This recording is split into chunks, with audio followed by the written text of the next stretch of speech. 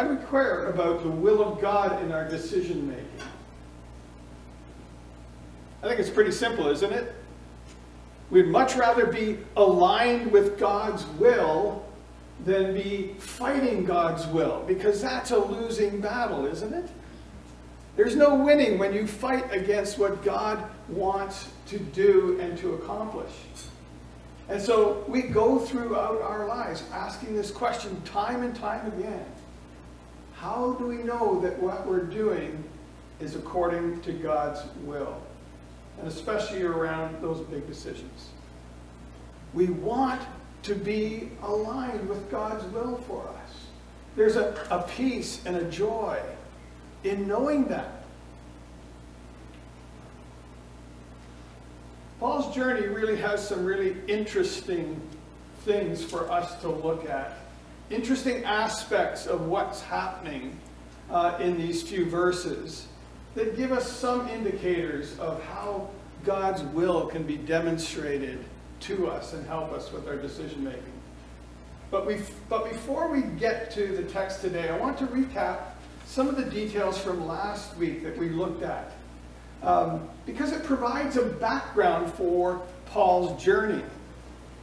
And I think there's some lessons there that are pertinent to this question of God's will in decision making. And how do we align our decision making with the will of God? So just to quickly recap from last week. Paul and Barnabas have a plan. They have a plan to revisit the churches that they planted on their first missionary journey. You know, they've been there, they've done that, they've introduced the gospel, people have responded, churches have been planted. They've got a plan. It's time for us to go back. Not only to share the letters from the apostles from Jerusalem about, you know, how the Jews should be living and acting, and we'll visit those again briefly, but we just want to check up on them. We want to see how God is working and continuing to work in their lives. And that's a great plan, don't you think? I'm sure they were convinced this is the will of God for us, that we go back and do this. We go back and revisit. But it doesn't turn out really smoothly, does it? They have this sharp disagreement between the two of them about taking Mark along with them. And Paul's kind of upset because, you know, like Mark started the journey with us, but he quit halfway. And so I'm not sure I want to drag him along with me again. And so the plan changes, and they part company.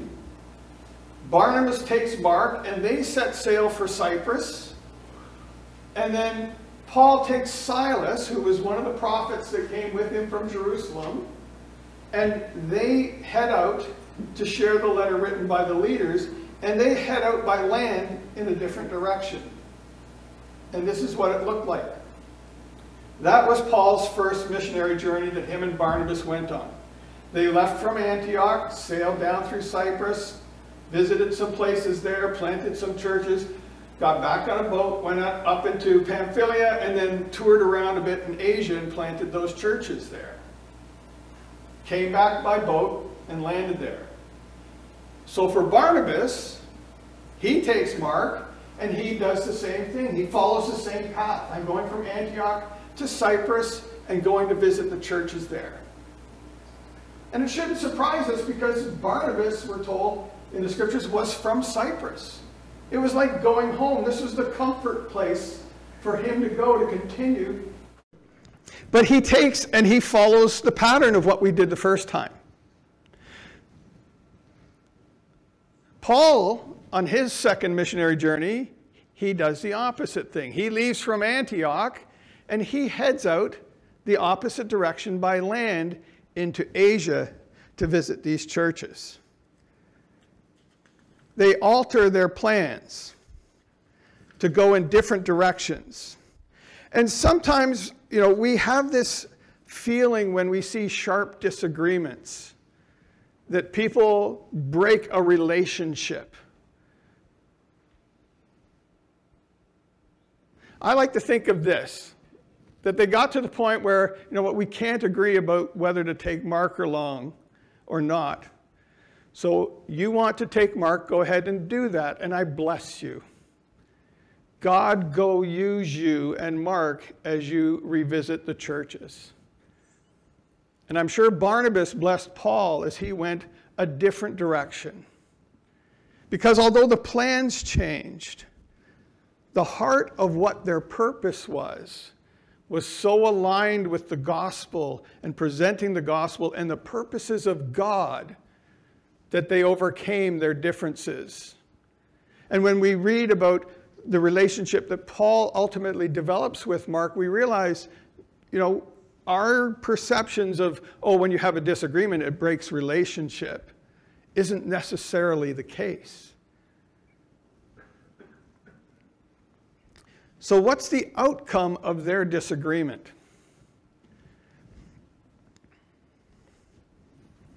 People changed. The teams were different now. Instead of one team, now there was two teams. You had Paul and Barnabas, and then another team Barnabas and Mark.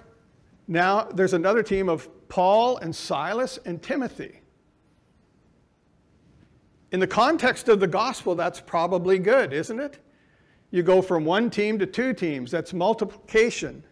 It's adding more people to the ministry. The direction changed somewhat in that Barnabas and Mark headed off and sailed south.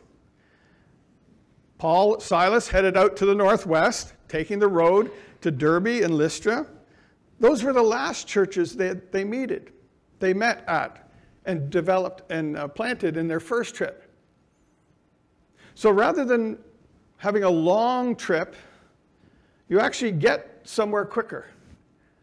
Those churches get the feedback and the leadership and the guidance from Paul and Silas because they go the other way. They go through the back way to those churches and they get there sooner and their fellowship is enriched.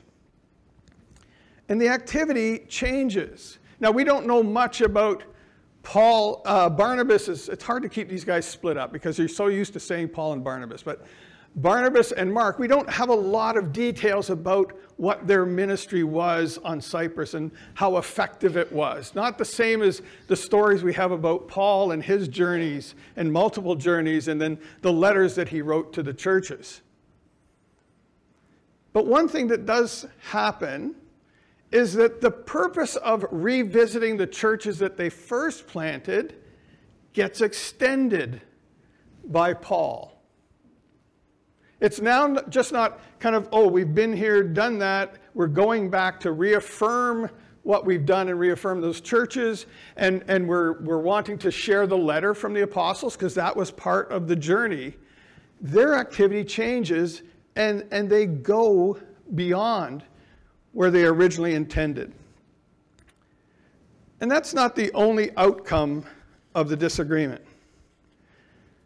Many things changed. Many things changed in terms of people, direction, activities expanded. But one thing didn't change, and that was the purpose of the mission. Aligned around the purposes of God, the preaching of the gospel. That was their only reason for going, because they were aligned with God's message and his message that he wanted to be shared. The growth of the church took place, as we read, and the strengthening of the church took place, and the discipleship of two very young believers, both Mark and Timothy, were outcomes from this disagreement that sent people in different directions. Proverbs tells us many are the plans in a person's heart, but it's the Lord's purpose that prevails. It's the Lord's purpose that prevails. Some of our challenges around this, I think, and some of the challenges we have with this question is that we often think this way, and we're kind of brought into this through community and the culture that we live in, and there's a real focus on myself. making decisions that are good for me. And sometimes that's what we get to in the church. We want to make decisions that are good for me personally, but I also want to see us make good decisions for us as a church. And so we go about thinking about what impact does it have for me? And our hope is that as we make decisions and start to live them out, our prayer and hope is that God will bless them. We put our desires at the forefront of this equation, and we go, God, I'm going to do this. I want to do this. I think we should do this collectively. Will you bless it? And I think the opposite of that is really what God calls us to. He calls us to know him and to know his purposes, and then align our lives and the life of our church around that. So we put God first in these things, as opposed to what we tend to have been socialized into doing, is to thinking about, where do I go for a career? Where do I go live? Ray, I really appreciate you sharing this morning. You've brought a whole new meaning to being moved by the Spirit to me. Moved from Edmonton to Drayton, from Drayton back to Edmonton, and now moved, I'm sure, by the Spirit to come be in KW and be part of our fellowship. So if you need any moving advice, Ray would probably be the guy to talk to. But we want to put God first and his purposes. And so that brings us to our text today, because it picks up from, where does Paul go from that point in time? So it tells us in Acts chapter 16, verse 1, that Paul came to Derbe and then to Lystra, where a disciple named Timothy lived, whose mother was Jewish and a believer, but whose father was a Greek. And the believers at Lystra and Iconium spoke well of him. Now, this is the same Timothy who Paul would later write 2 letters to, that we find in the New Testament. And, you know, he's kind of, talk about mixed marriages, right? And some of the challenges that brings. We still see that today culturally. He's the product of a mixed marriage, a father who was a Greek and a mother who was a Jew. And normally that wouldn't be the case. Culturally, it was just completely wrong for somebody to marry outside their faith, certainly for a Jew to be married to someone that is a Greek. And so he's in this kind of, and they say it's really probably because the Jewish community wasn't very large, or, you know, have a lot of influence in that community, that his mom was even allowed to marry a Greek person. So here's Timothy, the same person that we read about, who has this real heritage, family heritage of faith.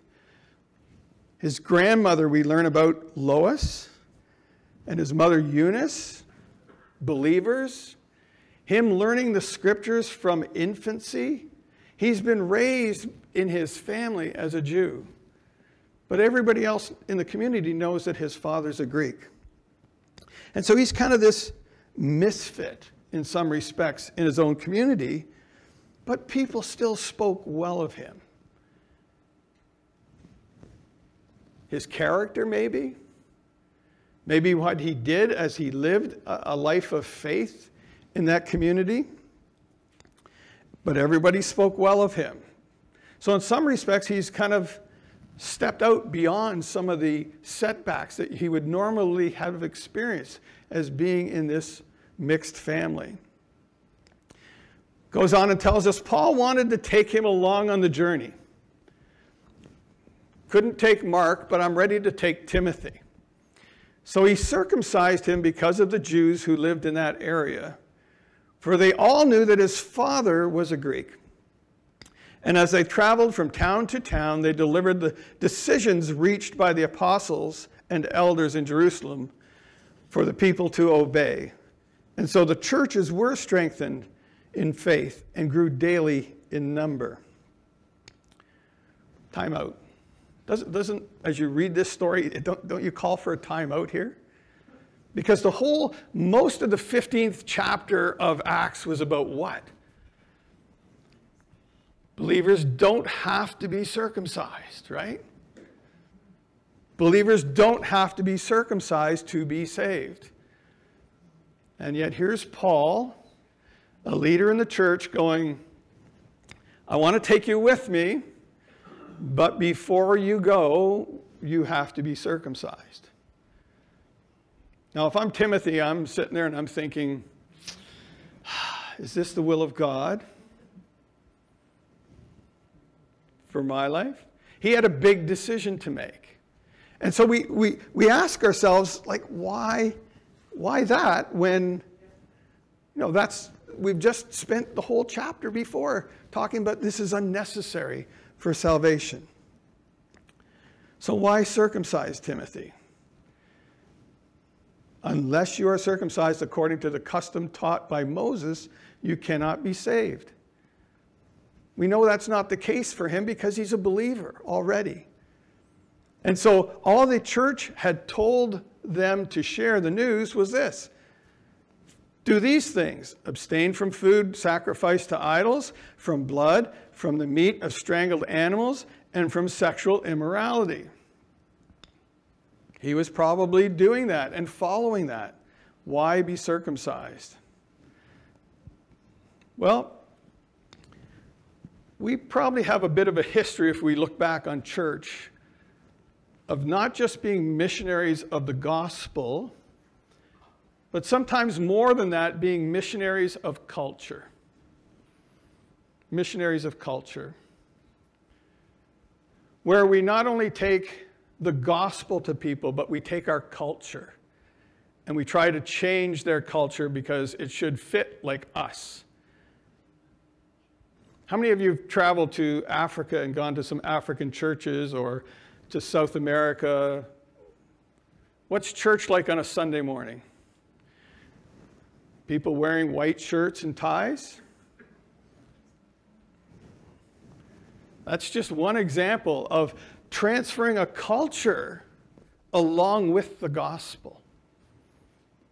Think of our history, and it's very complicated, but as we think about the residential school system here in Canada, how much of that was sharing the gospel with Indigenous people, as opposed to it was forcing Indigenous people to accept a different culture? And that's really what Paul's dealing with here. Here is Timothy, this person that's kind of lost in the middle. And he needs to find a cultural identity that won't get in the way of the gospel. And I think when we read 1 Corinthians chapter 9, we see where the heart of Paul was and why it made sense for Timothy to be circumcised. Paul wrote, though I am free and belong to no one, I have made myself a slave to everyone to win as many as possible. Anchored in God's purposes for his kingdom. To the Jews I became like a Jew to win the Jews. To those under the law I became like one under the law. And though I myself am not under the law, so as to win those under the law.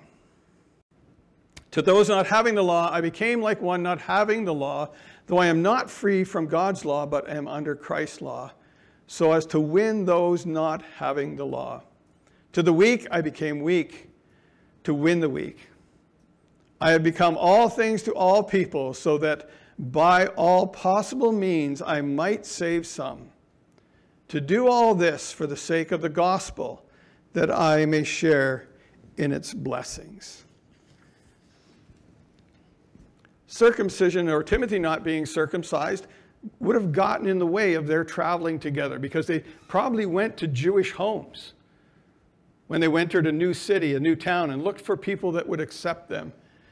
And Timothy wouldn't be accepted as part of that. So I think the lesson for us is to think a little bit about how do we enter into and are sensitive to the cultures of people around us. We live in a multicultural community, and as a church, we want to reach that community.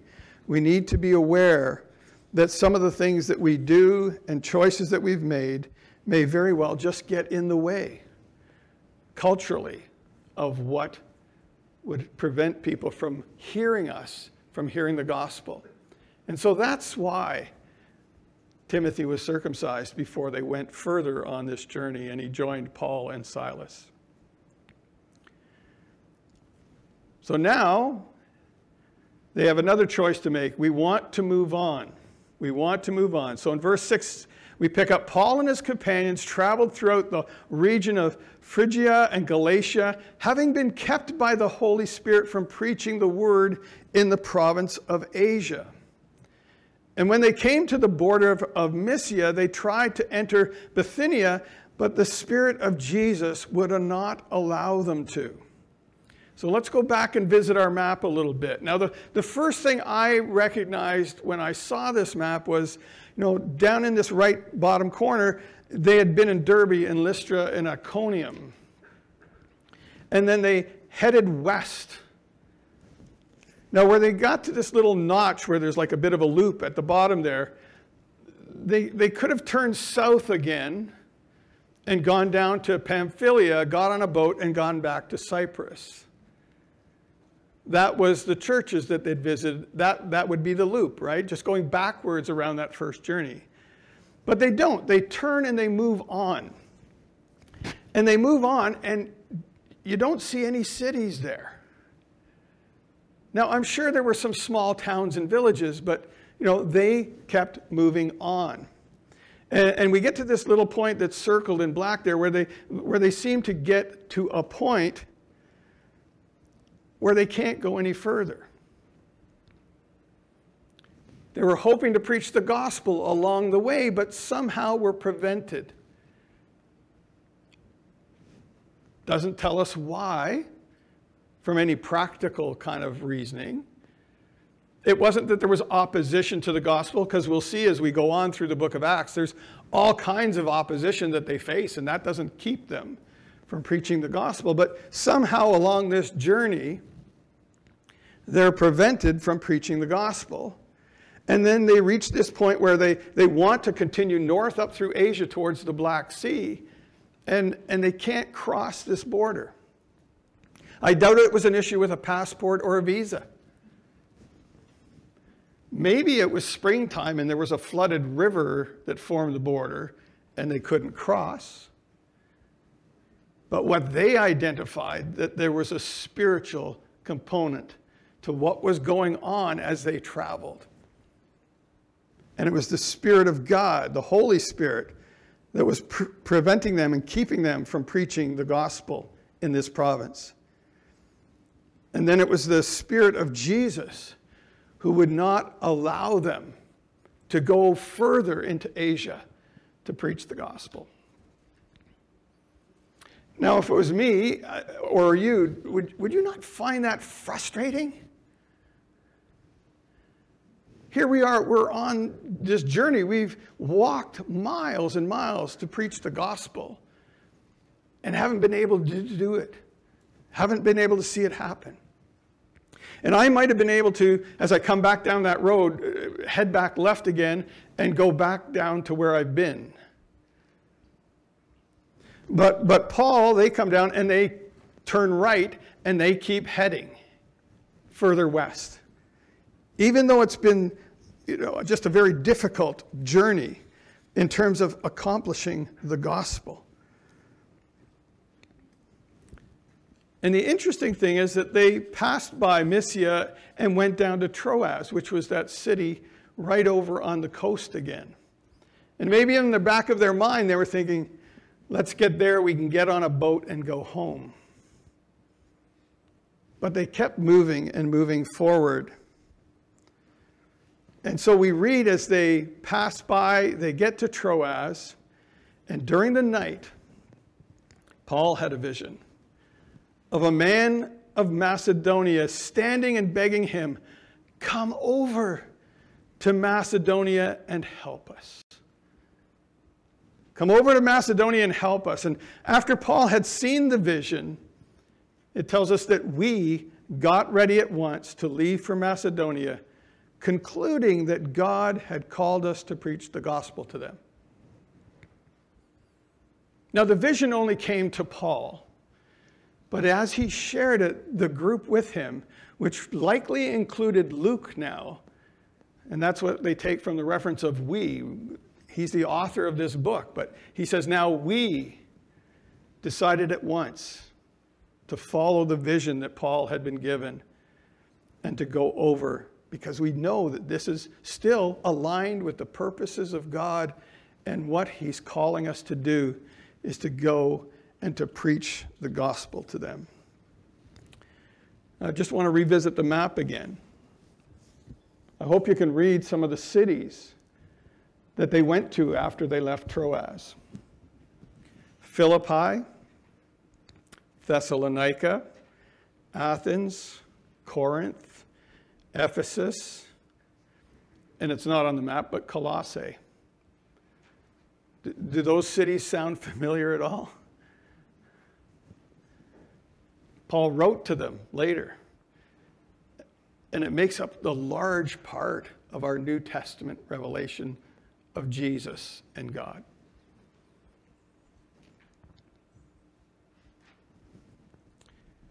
Sometimes God works in ways that we don't understand. They're difficult. They're challenging.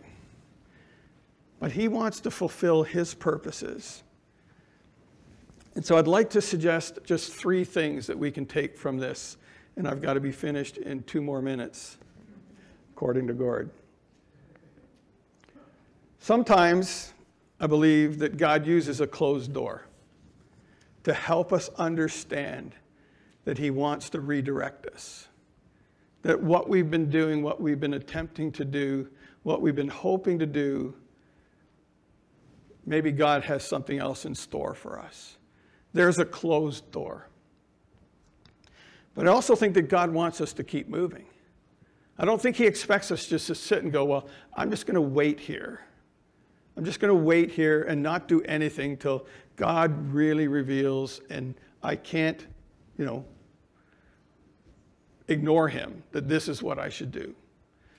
You heard the expression that you can't steer a vehicle that's not moving.